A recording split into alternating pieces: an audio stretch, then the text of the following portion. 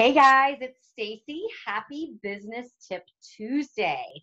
So, I am excited about this because this is a very hot topic.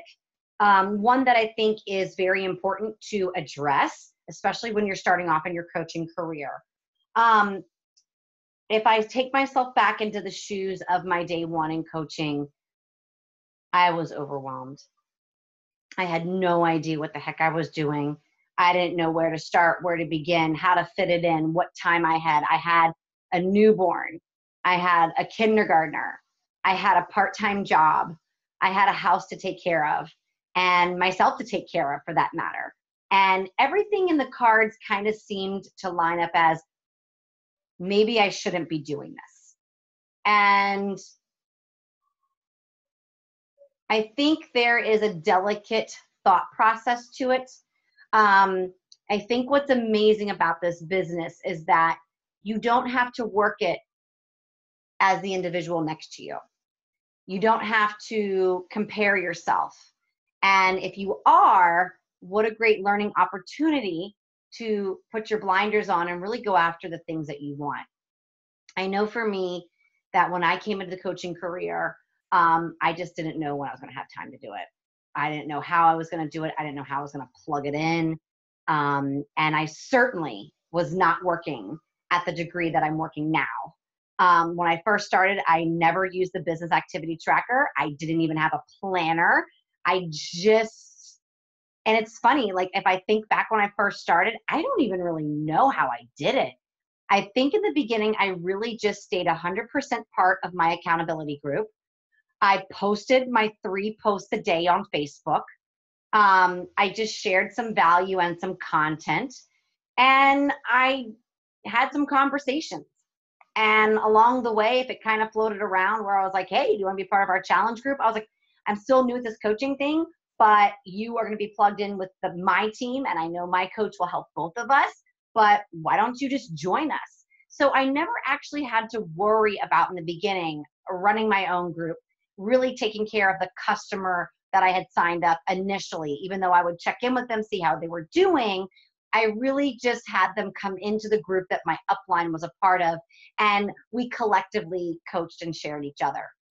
And then I didn't feel so overwhelmed.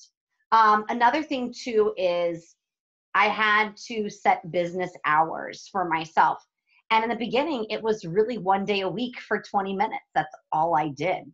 And I loved it because I just set aside some time to just connect with 3 people. I invited 3 people. I had 3 conversations, and that was it. Like, that's all I did.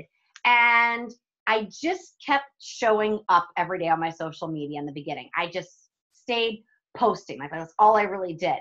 And people were coming to me. So my suggestion to you is if you're starting out in this business and maybe you're like, oh my God, there's team calls and there's this and there's that and I got da, da, da, da, da. It might be time just to not give up, but to slow down. You want to reach out to your coach and just have that one-on-one talk and then collaborate a game plan. You know, maybe the only thing you need to do right now is just post every day on your Facebook page about your journey, like you would in a challenge group. You're just chiming in for the day. And if you see somebody who has sparks a little bit of an interest, be like, hey, yeah, you should join our group. My coach is going to be coaching us. We're starting at the end of the month. Why don't you join us? And then let me coach them, but you have them under you. There's so many beautiful ways that you can do this. And you don't have to be balls blazing, that's a good analogy, in the beginning of your business. But how cool is it just to share this with somebody and then let us take care of them? And you can mentor them a little bit, but have them part of our group, but still take the credit because you did bring them in. So something to think about, to slow down the pace, to not give up on this opportunity. Maybe it's not right now, or maybe it's not at all. But don't forget why you started the business, because for me, I just wanted to help one person. And I wanted to help a Chloe. And I've talked about that on my call 1,000 times. So, you know, if I can help a Chloe, then I've done my job for the day. And then I dream about what I can do. And I don't rush this process because I actually have an opportunity by working another job. I can really craft this the way I want without feeling rushed because I already have another income right now.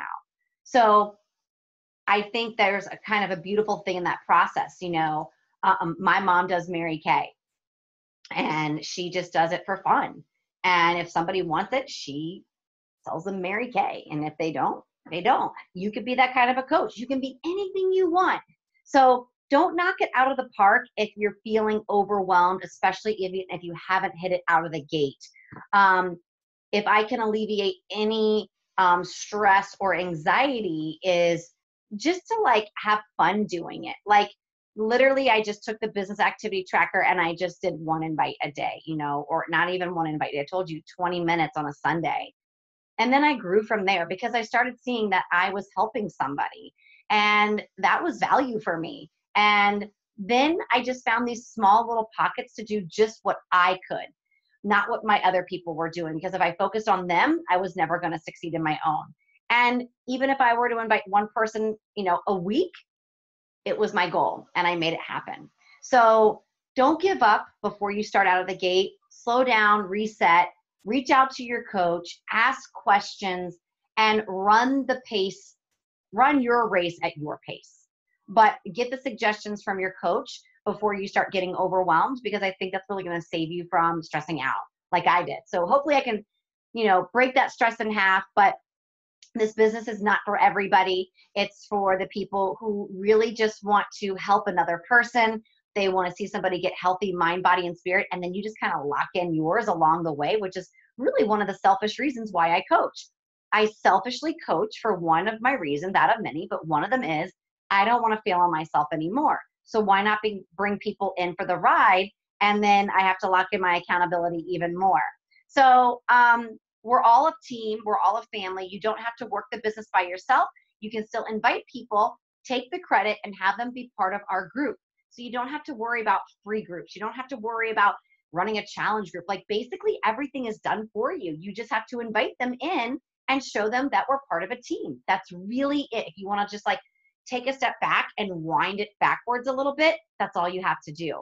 Because when you work on my team and you're a coach on my team, if you're not ready to run your own groups yet, you just ride on my coattails for however long you want, because we all collectively do this together, and I want to help you and I want to help others. So we just lock hands and we just share it together. So think about that as you move forward in your coaching opportunities, and really think, will this serve me down the road?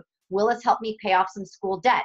Will this help me, give me a free moment to not worry about going out to dinner and enjoying? Can I buy a new outfit? Can I get my groceries paid for?